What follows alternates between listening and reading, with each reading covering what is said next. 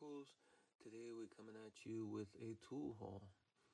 And as you know, things are getting a little bit colder, especially over here up north in the Northeast. So I think the garage sales are kind of winding down for the season, and I think they'll be getting kind of fewer and far in between.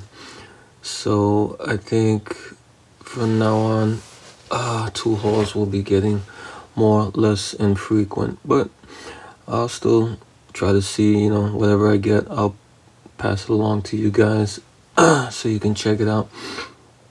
Okay, this one is mostly, I think, retail, and maybe a few, or maybe just a few or a couple were garage sales.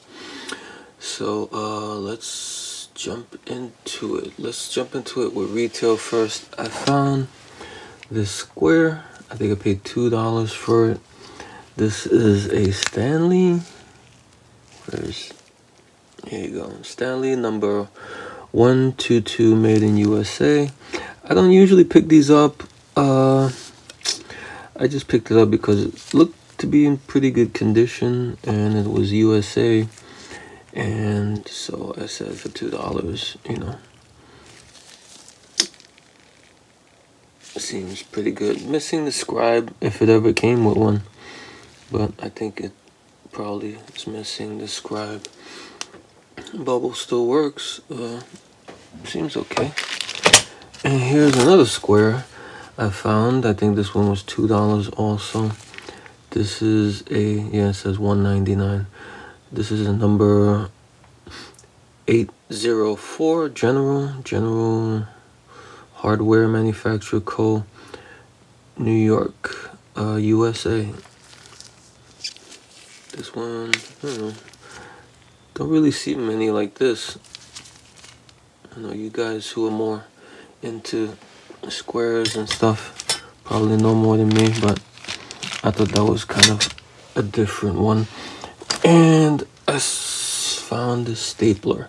I kind of collect staplers also, especially like US made older staplers, and this one kind of caught my eye. It was, I think, $2 also. Yeah, $1.99. This one is the ACO stapler, and Chicago, made in USA. And this one's a little bit different than you see the swing lines. They mainly open. You just pry them open here. This one you have to push in the back, and it opens. And this section slides out, and you can load your staples that way, and then push it in. So I thought that was kind of neat, the way that design is a bit different than usual.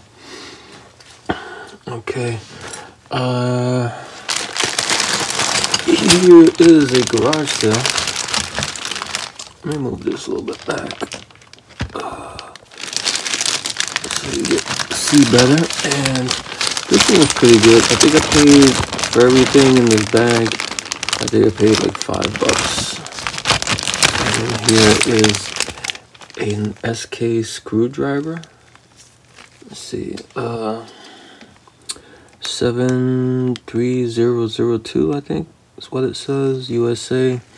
And I see a lot of spinners, SK spinners, but I don't come across a lot of SK screwdrivers. And this is a Phillips. It looks to be okay. Looks decent tip. Yeah, I don't see many SK screwdrivers. And also is this diamond 6-inch adjustable. And this one, it says no extensions and no hammering. That's pretty funny. And they have the direction arrow there to show you how to use it. But I just think it's really funny how they say no extensions, no hammering.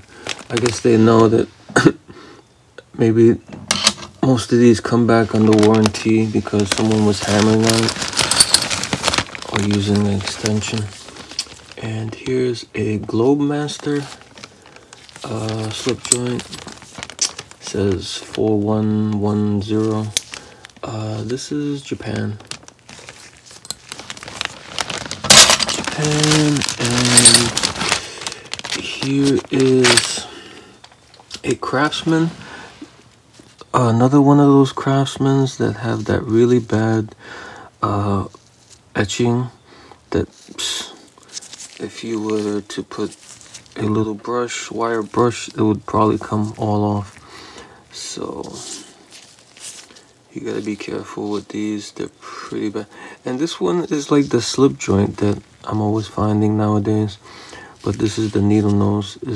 I think it has the letters WF, and over here has K. In USA it says 45102 model. And some people were telling me that these could be SK made. I'm not sure. The WF, didn't that stand for something forge also? But yeah, not too bad. And here I'm always liking these older wrenches, and this one is a Williams, and Williams is like one of my favorite brands. I have to say, if I had to choose a brand, it would probably be Williams as one of my favorite tool makers. And this one is not your usual wrench. You see how they have squared bottoms here, and it's really thick. And what I found out is that these were, I think, lathes to open and close lathes or something. I'm not sure, I didn't see how it worked, but I think this is a wrench for like if you have a lathe. So kind of a little bit different there. And here we have a set of Craftsman, looks like ignition wrenches. All of them look kind of like that cheapy ignition wrench style, even though it's Craftsman, except for this one. This one I think was just added. This looks like a regular V wrench, the 44699 1/4 inch. But the rest look like those little, like those cheapy ones, those ignition style ones. Not sure if they're US, but probably US. And one of the things I was kind of most happy about finding was this Williams USA number 6 slip joint pliers. Isn't that cool? Look at the pattern of the handle there. And you know me and Williams, so happy to find that in the bunch. And what else? Nothing really spectacular. The rest is just a 7mm Craftsman. Looks like VA or 2 V's, one up, one down, and a 8mm. Same thing. V's going, one V going up, one V going down. USA. Okay, so I got all that for $5. Pretty happy with that. This was retail. I think I paid, let me see how much I paid for this. Really $4 for this bag. And some of the stuff is really cheap. Here is mystery AEG wrench. Never heard of them. Couldn't find much on them. So any info on AEG would be appreciated. Because the letters are pretty big and it's pretty deep. So thinking, you know, they went through the trouble of doing that. Must be something.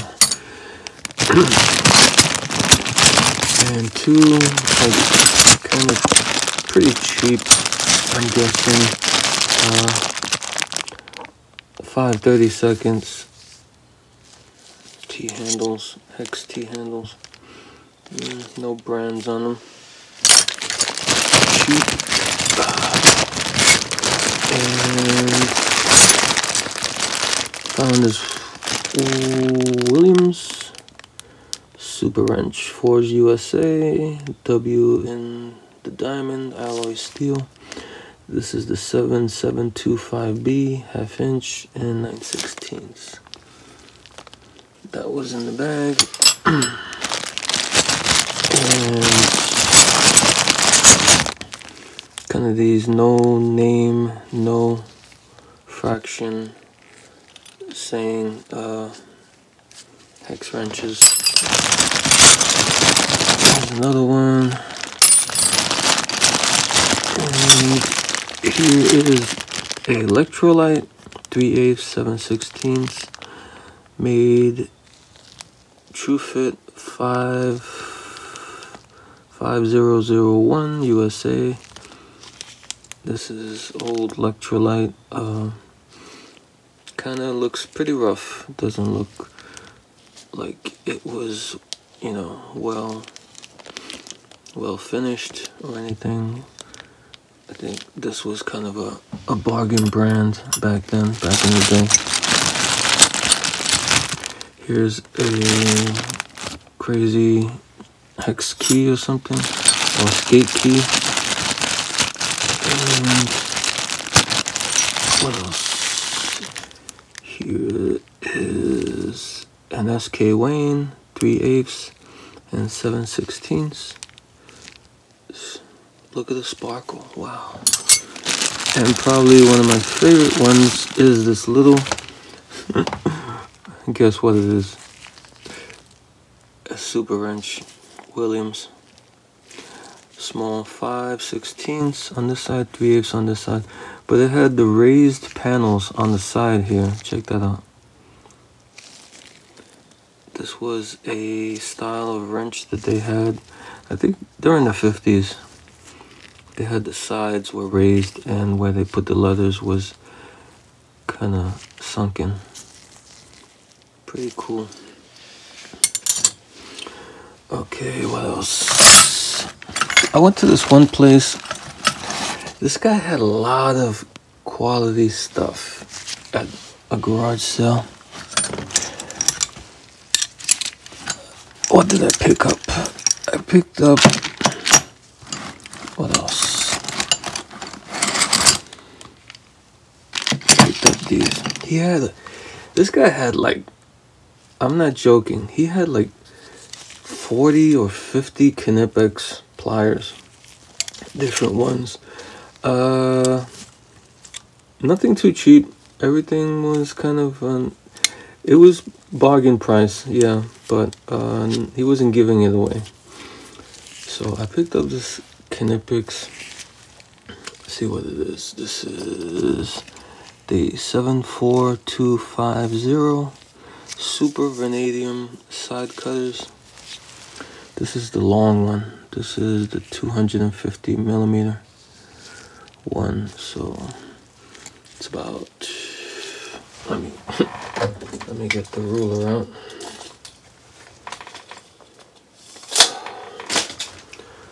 This one measures 10 inches, so it's kind of the long one, and I think this one sells on Amazon for like $50 or $60, and I bought it for like 15 bucks. And here's a Knipex Cobra, the smaller one. This one's like the 7-inch one. This one was 10 bucks. And I got some ratchets. I think I paid $5 for this SK 1/4 inch ratchet, 40970. And here's a Craftsman 44812. This is kind of a rare Craftsman. If you look on eBay, people want a lot for these. They're kind of the professional, kind of all shiny Danaher, from the Danaher period. The same as those other ones, the ones you see all the time. What they call it, pear head or teardrop ratchets. But these were, I guess, the premium of those. These were, you can see it's all shiny all over. Has the round grip, and the guy had two of them, so I picked up two of them. I think I paid, I don't know, $10 each. So these are the 1/4 inches. I usually don't pick up doubles, but I figured something this rare, I'll pick up doubles if the price is right. And I think for $2, this old Crescent number shiny G26 US Crescent, pretty good shape. And this other Crescent adjustable 8-inch. This one's I don't know, this one seems thicker here, like the beam here seems thick, and then it kind of goes in deep in the middle here. See how the ledge here is so high? Don't know if this is kind of a special one or this was what they were doing for a while, but this one you can't take out, so I'm thinking this is more recent, since this one didn't come with a screw. It came with one of those, just a pin where they put in there, but they did make it extra kind of beefy here on the handle. See how it goes all the way down, kind of deep. Interesting, but I went to one garage sale. All I picked up was this.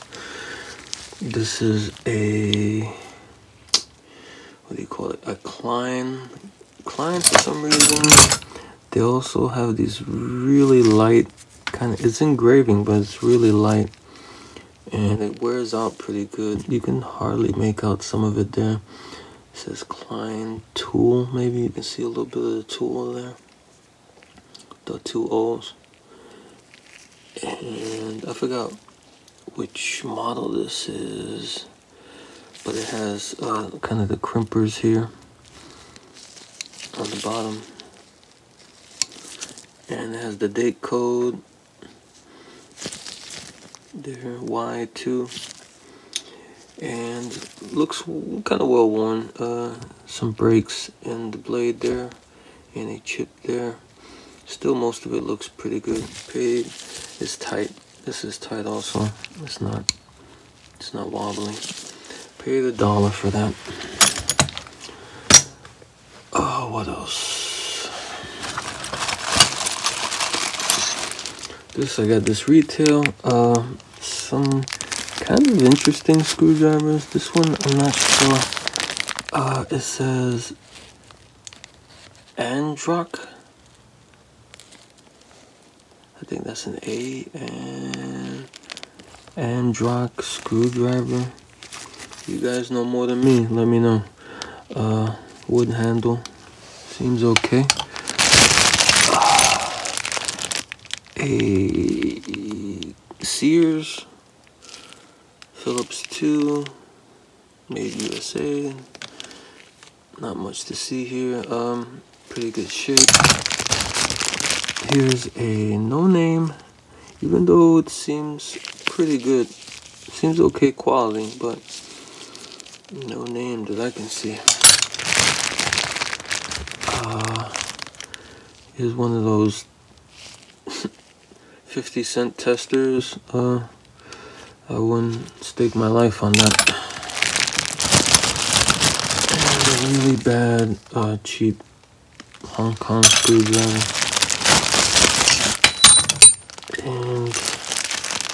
Another screwdriver. This one's a Stanley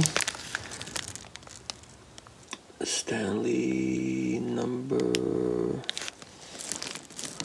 what is that? I can't make out the number. It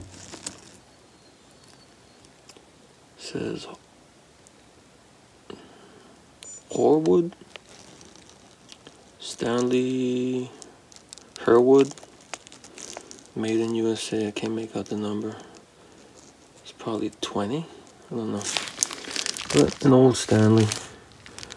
Looks like it's seen better days, but probably can be fixed up. And this no name, cheap 13 millimeter wrench. And another really cheap Hong Kong screwdriver. And you're probably thinking, why did you buy that? And I think I bought it just for this. Except for maybe the screwdrivers that were a little kind of offbeat. I bought it for this, I think this is a Stanley H1211 made in USA punch or nail set. And okay, I didn't have much to buy that day, so I bought this. I think it was, I think I paid $2.50 for all that, for those screwdrivers. And I saw this also.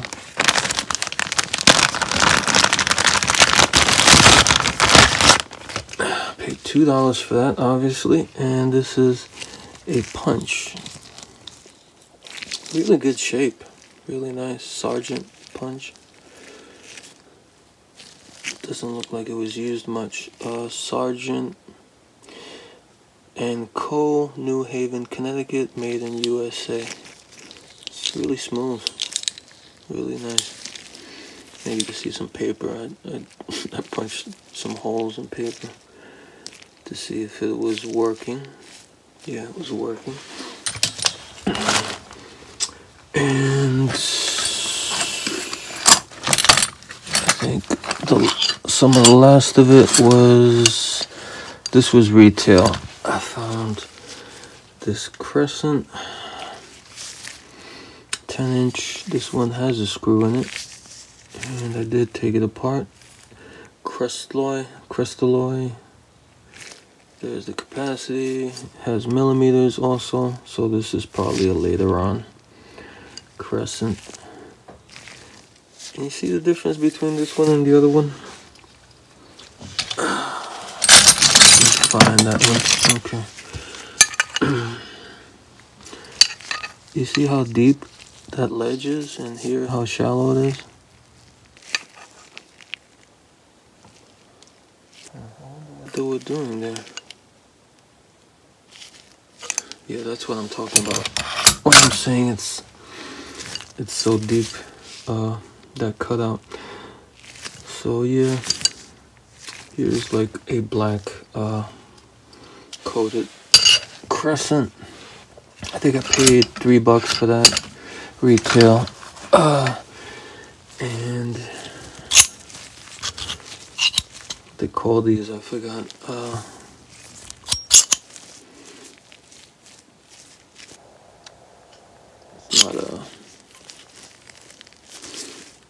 It's not a, what do you call it?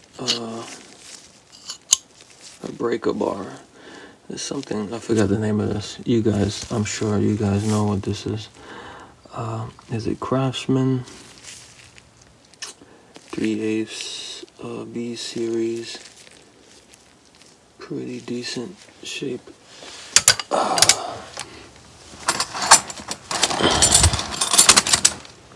And a few little tools.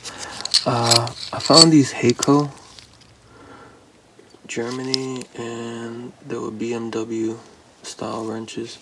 This one's 12 and 13. This one's 12 and 13 also, except that this one says West Germany, and this one's probably from later on. It just says Germany. Same model number. Thought that was cool. Some BMW style wrenches. Here's another one. This one is 8mm and 10 on this side. Heiko, Germany, BMW. And of course a Williams 3/8, just plain Williams, doesn't have the stylized writing.